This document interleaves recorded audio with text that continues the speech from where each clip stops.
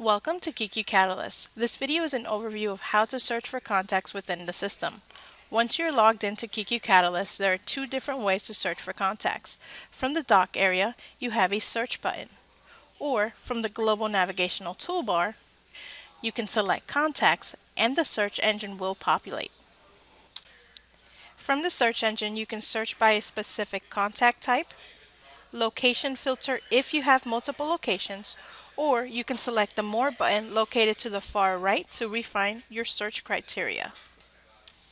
You also have the ability to view your recently accessed accounts from the search engine.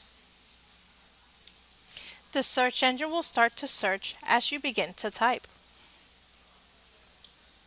Once you have located the contact within the system, you can select the name of the contact to access the customer overview page.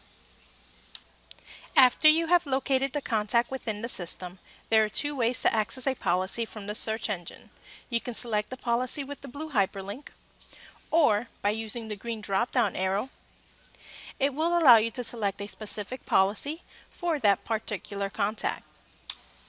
The search engine will only display a certain amount of policies at one time. You can use the blue hyperlink to display more policies, or by using the page numbers at the bottom to navigate.